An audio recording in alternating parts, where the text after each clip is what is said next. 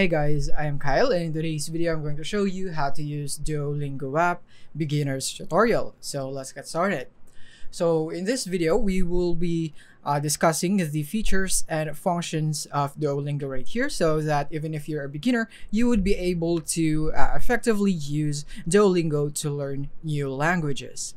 And first things first, before you even get here into the main dashboard or the main game right here, if it's your first time signing in or using Duolingo, then Duolingo will be asking you some personal questions first, like what language do you want to learn first, how much time would you spend on Duolingo learning every day. It would ask you certain questions like that, and you would also be taking your first test before you get here into this dashboard if it's your first time. So there will be an introductory phase, but after you have answered all of those personal questions, then you will be able to proceed right here. So from here I will be showing you the functions. So the first one are the buttons here at the top. As you can see, we have a flag right here. In my case, it's a Japan flag because this is the language that I have chosen.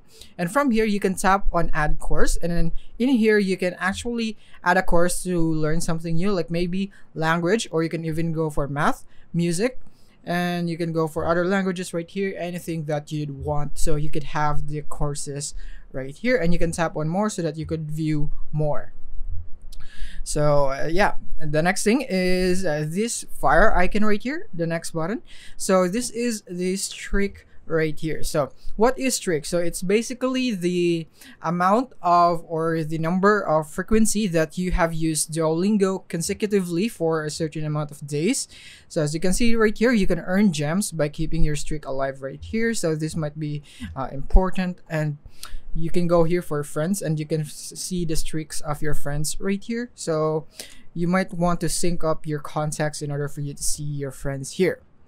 And the next thing is this button. This is the gems. So from here you can buy some boosters right here. So like for example, freeze streak right here. So even if you skipped a day using Duolingo, it won't affect your streak because you have the streak freeze. And then you have the timer boost, so it would add you more time to your tasks, your quests.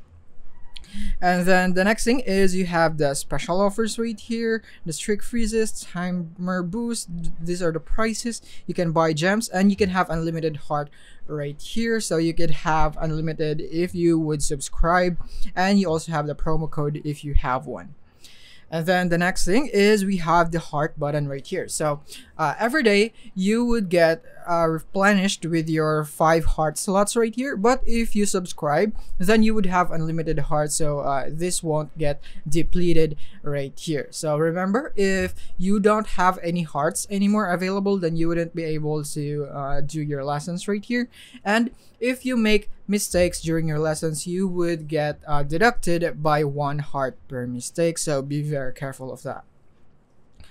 And then the next thing is this button right here. So as you can see, when you tap on that, you would be able to see the sections right here that you would need to complete in order for you to complete the Japanese course or the language that you have chosen right here. And you can tap here on the notebook sign, and then from here you would be able to see the key phrases, the tips right here in overcoming the section or completing the section. And from here you would be able to see the tree. This progress is called tree right here for some reason. I don't know why, but they call it tree. So from here you can see here in unit 1 you would be able to get 4 lessons right here per unit, and then also here you'd get 4, and so on. And you would be able to jump to each unit. For example, you can see the jump here button. You want to tap on that, and then you would be able to take a test in order for you to jump ahead to unit 2 if you are confident that you can pass this now without taking the previous lessons.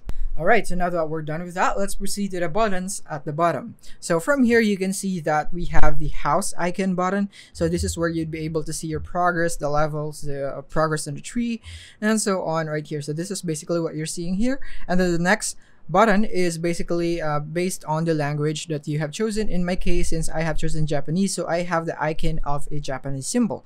And from here, I would be able to learn characters, phrases right here. So it would depend on the language that you have chosen. You can even go for katakana, and then I would have the tips right here.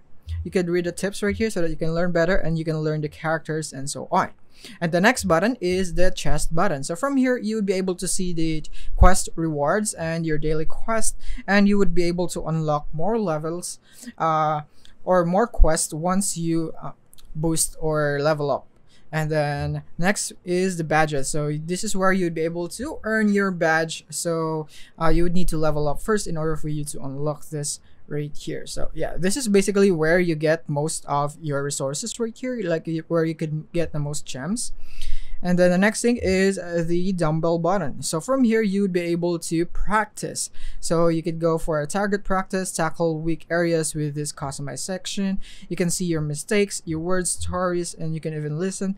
So when I go to mistakes, as you can see, I would be able to see all of it right here. And I have lost a life or heart right here at this point. And then the next thing is the shield icon. So this is where you can see the leaderboards. Like if you want to rank among your friends, then this is where you want to see it on how much score you have against them and so on. The next thing is the last button. So this is where you will be able to see the feed and your profile. So here in the feed is, of course, this is where you'd be able to receive the notifications in Duolingo right here, some updates and whatsoever. And then the next thing is a profile. This is where you'll be able to see your profile right here, your overview, your day streak, total XP, your username, and so on right here, even your achievements. This is where you would want to see it. And yeah, those are basically the basic functions and features right here in Duolingo, and you would be able to unlock more functions and features as you level up or progress here in Duolingo. But yeah, you don't have to worry about that because they are very direct. And those are basically it. And regarding the test or the game right here, when you take the test right here, you don't have to worry much about that because you would learn it as you progress. And yeah, you just have to experience it.